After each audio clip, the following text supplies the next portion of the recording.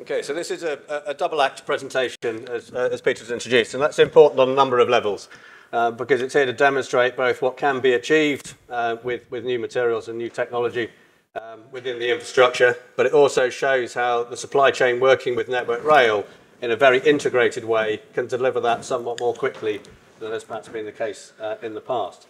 So what we're going to cover today between us is how the introduction of a recycled plastic composite railway sleeper has been introduced into the Network Rail infrastructure to support not only sustainability agendas, but to support the requirements to improve the nature of the infrastructure and to deliver longer life and better value assets.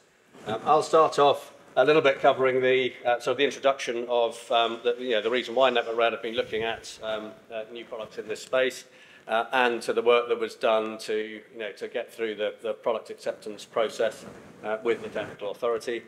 Polly will then take over to lead on her experience and the work that she and her colleagues from Wales and Western have done in terms of trialling the product in the track and what they've learned from that, really to sort of prove performance. Because sustainability is all very well, but to have a sustainable product, you must first ensure that it does actually work effectively. And then I'll cover a bit about the carbon numbers that we've heard a bit about today, so we see how this really affects the carbon and the embodied carbon in the infrastructure, and a bit about circularity. And then Polly will come back with that important point on value and cost in there, because what we want to achieve is a product that is better, performs better, than what we have in the infrastructure, something that reduces carbon, and in the ideal world, it wants to be better value too. So looking first at why Network Rail have been looking at reviewing the sleeper strategy within the organisation, well, you've got 5 main points in there. You've got the sleeper in the track infrastructure is one of the main components that is limiting longer asset life. Longer asset life, a great advantage. It's also one of the major contributors in embodied carbon within the infrastructure, second only really to the rail steel. But it is a relatively low cost aspect of that infrastructure, being about 12% of renewal cost through that sleeper. So maybe we can do something having a major impact on the carbon with a limited impact on the project cost. And there are other factors. So creosote ban across Europe on health and safety reasons. Network Rail was using softwood sleepers treated with creosote, and that was going to be banned. And also, what was the justification for continuing to use tropical hardwood sourced from the Brazilian Amazon rainforest? And you're aware of some of the quotes. That quote comes out of Network Rail's environmental sustainability strategy in that piece. And I know Darren Sharp's in the audience here somewhere, and I've slightly stolen his hamburger and Land Rover Discovery analogy. But concrete sleepers, in a kilometre track, it's a lot of Land Rover Discoveries in terms of carbon footprint, and a lot of hamburgers. So really the drive there to reduce hamburgers and reduce Land Rover Discoveries to deliver better performance. So those are the 3 things we're going to talk about today. Performance and how we can prove that the performance of composite sleepers can meet the requirements of Network Rail and indeed be better than existing technologies, and how those can increase asset life. Then we'll look at how we can improve sustainability against those measures we've heard from Jane earlier on today, and can they as well reduce whole life costs. So indeed there is no cost to looking at sustainability above performance in that piece. So I'll now hand over to, sorry, I'm doing this as well. So looking about how the first phase of that sort of performance proving happened, and that is, and you'll all be very familiar as suppliers and members of Network Rail in this piece, about the product acceptance process. And there's a lot of talk about how involved and how long that takes to run through. And it is an involved process, but it needs to be an involved process because, particularly in this track superstructure, these are safety critical assets, and therefore there must be 100% confidence that whatever goes into that asset is safe and does deliver the required performance. So these are lots of TLAs within this piece. DFR, Design for Reliability, is a process now that is embedded into the technical authority for product proving. CSM and HAZID around the safety aspects of that, and of course the RAM assessment around integrating all those pieces together. So that full process was followed through as a collaboration between Cycad as a supplier and the Network Rail TA from Network Rail's point of view. And of course it involves a lot of external testing to existing standards, That ISO 12856 is a new ISO to many of you, I'm sure, but that is an ISO standard now for composite railway sleepers, or polymeric composite railway sleepers. So there now is an international standard for these types of products that they can be tested against. The ones you're more familiar with perhaps will be 13481 and 13146, which are the standards for fastening systems and the integration of those within the track system. So those are all, so testing against all of those has been done, in addition to the over 40 years of in-track performance that composite sleepers and cyclic composite sleepers have experienced. We've got well over 50 years worth of simulated testing in and around those test methods as well, to give real confidence in not only good performance, but good performance for a very long period of time on that side. Outside of the UK, the product already has full approval by Deutsche Bahn after many years of in-track testing and evaluation. It's fully approved in the Swedish Transport Authority for use across a wide range of track asset conditions, but also environmental conditions from the north of Sweden down to the south. It has full TSI certification and those sort of things to give broader confidence about interoperability with other components within the track superstructure. So now I can hand over to Polly, because the next phase of that was how we then looked at it in the track, so that Network Rail could kick it and feed it and see how this was going to work in real applications across that range of use.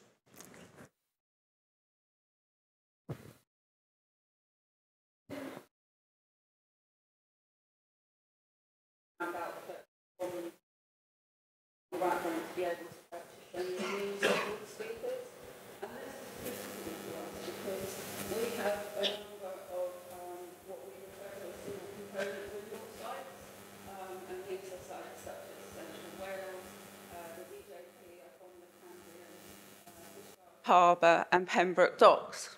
And these sites actually rely almost exclusively on 1 in 3 renewals to keep them going, keep them ticking over.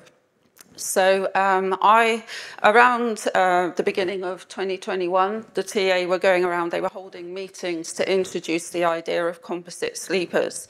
And I kind of got volunteered to go along to represent the RAM team. And it was interesting at that stage because they weren't product approved. They were still going through their full seasonal cycle testing. And at that time, there wasn't really any mention of 1 in 3 or spot resleepering, which, you know, for us, that was a big driver. That was something we needed, especially because we deliver our 1 in 3 sites in a very particular way, because we deliver 1 in 3 volume by condition, not 1 in 3 by design. So it kind of raised a lot of questions, and I had a lot of email communication with the TA, and at the end of it, they decided that they would bring us in as part of that trial process to look at spot resleepering. So our first site was Lambista, and this was delivered in September 21. You can see the details of the site on the screen. We had 272 composite sleepers, and these were supplied pre-chaired for this particular site. And it was an interesting site as well, because not only were we introducing a new product, but we were also introducing a new delivery method, because maintenance who were delivering this site had always delivered sleepers manually, and they had been asked to start sleeper changing mechanically for health and safety reasons. So it was going to be a bit of a learning curve for all of us. So to start with, before we even set up the site, when I was out marking up, we found something, because this is a jointed bullhead site. So what we had to do, obviously, we needed 2 sleepers either side of every joint. But as we were going through the site, not all of the existing sleepers were poor quality. So what we were able to do at that stage was to make a decision to save those sleepers and set them aside so that they could be cascaded on and used in the site further on, or they could be saved and used at a later date. And this was a really important saving for us, because the cost of the sleepers, the composite sleepers, compared to the softwood sleepers they were changing, was relatively high. and we needed to offset that as much as possible. So we delivered the site, and we delivered it. It was far from perfect, it has to be said. The sleeper changing method, yeah, because we'd had the sleepers supplied pre-chaired, to actually be able to change the sleepers, we were jacking the rail, but also we were dragging the old sleepers out. But in sliding the new sleepers in, we were having to disturb so much of the ballast, and it led to so much manual consolidation. It became a really labour-intensive site. And there was something else as well, which we didn't foresee. And there'd been a bit of a failed off-track, some work going on, and it left the site susceptible to flooding. And it actually did flood. It flooded 2 or 3 times over that winter, which really, you know, gave a baptism of fire to your sleepers, because they were submerged in water for some of the time.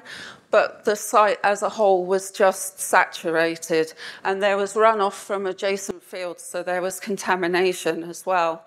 And they really proved themselves. It did nothing for our track quality, but it really proved what the sleepers were up to. So with lessons learned, we went on to our next site, and this was Llandovery. And Llandovery was delivered in January 2022. Again, the details are on the screen. 449 composite sleepers, this time supplied drilled only, and there's a good reason for that.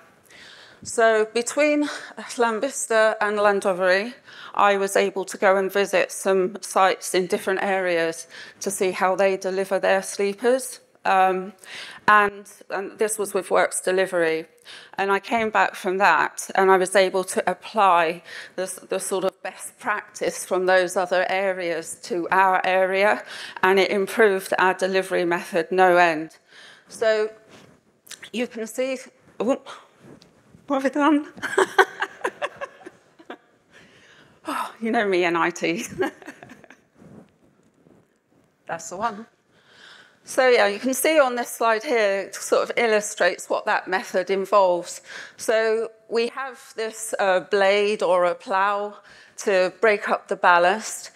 What happens is we unscrew the existing sleepers. They're slid out the side of the track, and the new sleepers are slid in. And then at the end of a day's work, or at the end of the shift, the RRV switches for a tamping bank, and we go through and we tamp everything that we've delivered that day. And what this did is it minimised the ballast disturbance, and with this sort of mechanised consolidation, it actually reduced the amount of manual consolidation and the sort of manual handling which we were trying to get away from in the first place. The site was then tamped for design and final consolidation on completion as well. And this is actually now the preferred method of sleeper delivery for North Wales, so it was a real success for us. So looking at other uses, so these sleepers can be used in all sorts of different situations. This is Sherrington Viaduct. I'm afraid I had nothing to do with this site, and Chepstow Viaduct. But what this does show you is different configurations that you can use these sleepers in. So what you've got here is flat bottom rail on pan 11s with guardrails. And the beauty of these particular composites is that basically, if you could fit it to a timber sleeper, you can fit it to the composite sleeper, so they're completely flexible for our use. And actually, they go up above and beyond that as well, because there is a fast clip system available too. And the reason they lend themselves so nicely to these kinds of sites is because you've got the weight saving of the individual sleepers themselves. You've got a reduction in the amount and you've got a reduction in the amount of ballast. So all in all, you do get this weight saving. And on the back of that, we've actually got a site on the SHL called Onibri, and this is currently a long bearer system. And it's a complete nightmare for maintenance. And the best case scenario would actually be to ballast over the bridge. In the past, the weight that would have involved was what stopped it from being a possibility. But now, because we've got the lighter sleepers and the reduction in ballast, and we're looking at sort of ballast retention, so restricting the width of the ballast across the bridge, this is now a possibility, and we're carrying out a feasibility study to see if that can go ahead. So use in tunnels, which I know Jane mentioned, they've put our product approved for use in tunnels. This is King's Cross redevelopment, and the sleepers, the examples shown here are actually short-ended and chamfered, and this is another aspect of the flexibility of the product in that they can be supplied in this format, but they can also be cut and shaped on site if required, as indeed they can be drilled as well. So again, it sort of adds to the flexibility of it.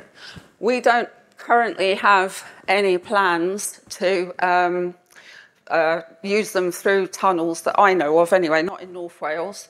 But what we do have is Dinmore Tunnel is a full renewal coming up shortly.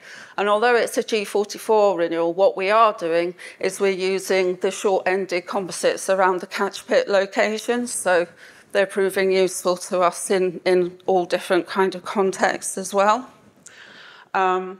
So moving on, so sort of to summarise really, we've got the increased durability, and I think we actually proved this point more than anyone else, that the sleepers are up to these poorer ballast conditions.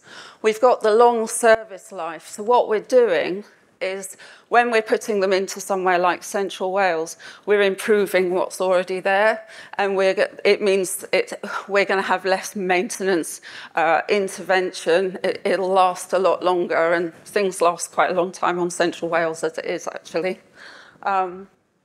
There's no material degradation and reduced manual handling risk because of there's no creosote, and they're relatively lightweight. They are suitable for spot replacement, which we in Wales, I think we should be quite proud because we went a long way to prove that this was the case. And there's no risks associated with electrical conductivity. And finally, I think I've been through most of these points already. So as already discussed, they can be used for all base plate designs, guardrails. They can be short-ended and chamfered. Better fire performance in tunnels versus hardwood. Prefabricated options are available for faster, lower risk installation. There is definitely a reduced risk of sleeper damage during handling and transport. We know that ourselves, we proved that. And they're also resistant to tamper damage, which unfortunately we also know that as well. So yeah, all in all, it's been a really successful trial, and we were really proud to be part of it. Over to you. Now, it's pretty clear why Polly was asked by Wales and Western to give this presentation on those points, and her passion and the passion of her team in delivering that really brought this to life for her and all the engineers, and she's been able to spread that word around Network Rail as well, which has been an important part, and I think Darren will attest to that, important part of getting the PA done more quickly than has historically perhaps been the case. So thank you, Polly. But now I hope that Polly has sort of demonstrated that these products work and they anticipate they're of a very long life. It then is possible to look properly at the sustainability aspect of them within the context of Network Rail's environmental and sustainability strategy, which is a very broad and encompassing approach to all aspects of the environment and sustainability. But the track superstructure is a core part of that, and how we reduce the embodied carbon in the track. And it's been brought up by both speakers already earlier today. It's not just about the embodied carbon in track on installation. It's the embodied carbon in track through life. And that's the other thing that Andrew Haynes is committed to the DFT beyond the environmental strategy, and that is to pass 2080. And he's committed to the DFT that all projects from 2023 will be subject to past 2080 compliance. And past 2080 is whole life embodied carbon within the infrastructure, making decisions around that to align those again with whole life value. And so if you're looking at that track superstructure, there are only really 4 components that you look at in there. One of them, of course, is the physical aspect of doing stuff, the plant, the people, the machinery, the logistics, and all that aspect. And as we heard from the Irish Rail example, that's generally about 25% of the project. The rest is then delivered through ballast, rail, and sleepers. And we'll hear a bit about rail, I think, from Bristol this afternoon on what's happening there. And that is actually that's the biggest single component of embodied carbon in the track. And there is work going on to look at how that can be reduced. It's hard because steel requires a tremendous amount of energy, or rail requires a tremendous amount of energy to create it. So it's a bit of work on reducing the energy input, but also there's work on extending life. And if we can have a piece of rail that lasts much longer, going back to the past 2080 and the whole life carbon, less steel is less embodied carbon. Ballast, now this is a slightly old pie chart here on that, and there is some more work done on ballast, and actually the ballast component in the track is probably a lot bigger than 5% in there, but again there's not a huge amount that can be done about that because ballast stone is ballast stone and there aren't many choices there for that. But what can be done is extending the life of the ballast. So how do we reduce ballast attrition and how do we reduce the maintenance of the ballast as well? So under sleeper pads everyone's very familiar with, and that's there to substantially reduce ballast attrition from concrete sleepers, and then there are various other treatments that are being evaluated, or additions being evaluated for use within the ballast. And then there's sleepers, and sleepers are a big chunk of the carbon in the track infrastructure as well, and they are perhaps the lowest hanging fruit, because if we can change the sleeper and deliver a sleeper with lower embodied carbon, and we can deliver a sleeper with longer life, we can have an impact on all aspects of embodied carbon through the life of the asset. And just reminding us of the amount of carbon that there is within the track through the sleepers is a substantial amount. Now, what we've been able to show working with Network Rail and working with the principles that underpin past 2080, so the ISO and the EN standards to calculate embodied carbon in the track, we're looking at a substantial reduction with the use of cyclic sleeper, and you can see about 1/3 of that of concrete and about 1/4 of that of hardwood. So that's taking us down to 1 Land Rover Discovery and saving us about 45,000 hamburgers in that piece per kilometre.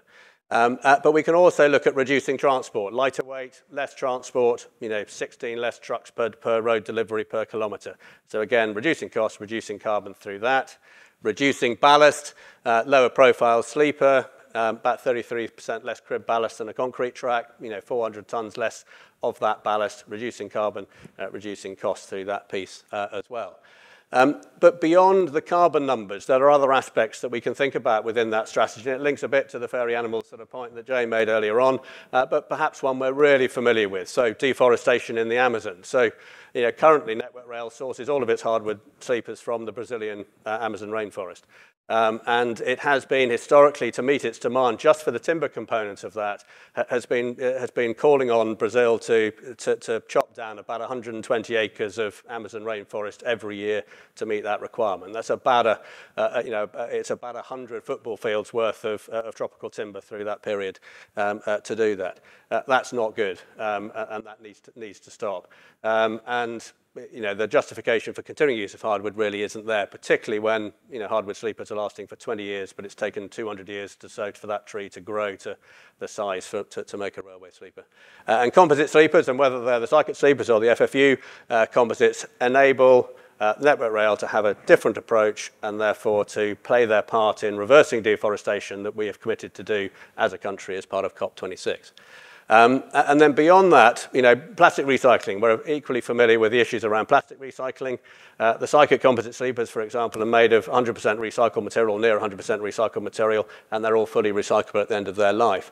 And to take those 60,000 hardwood sleepers, or that 120 acres of hardwood forestry, and make those sleepers out of Cycot composite materials, we're saving about 5,000 tonnes, or using about 5,000 tonnes of UK waste plastic, because we make these in the UK up in Middlesbrough. That's about 250 million bottles a year on that basis. So it's a real impact on us as a nation of what we're doing to meet that. We're going some way towards that, and I guess this year we will probably make use, or we'll save about 25 acres or 25 football fields worth of the rainforest this year in what we supply there, but Network Rail is still taking about 75 acres worth of the rainforest into track this year, and we'll have saved about 60 million, or used 60 million UK waste plastic bottles in the infrastructure, a lot through to the drive that Polly and her team have been doing on that as well. But that consistent demand for that makes really effective use of the waste material, which then incentivizes the infrastructure within the UK to collect, recycle, and reprocess plastic in that way.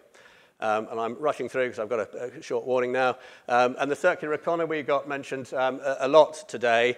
That is, the left is the circular economy that we work on in the UK at the moment. The right is the Cycot circular economy. And the big difference between those two is that the one at the moment operates in weeks for our shampoo bottle becoming a new shampoo bottle.